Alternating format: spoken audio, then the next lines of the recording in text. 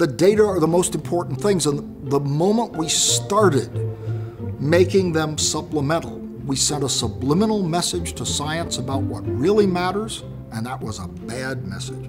And by full data, I mean people saying exactly what their controls were, exactly what the conditions of experiments are. The bad message was several-fold, that we could be selective about what data people really looked at, because let's face it, not that many people look at the supplemental data, and that not all data were equally valuable, and that data in particular were less valuable than conclusions and discussion.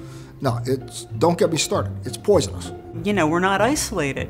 You work with everybody's data. Reproducibility is one of the hallmarks of science. And that's why you publish it, so you can make the results of your lab available to other people so they can build on your studies. There have been many cases of scientific misconduct. It would be easier to detect the falsification of data if it was a requirement to disclose the data.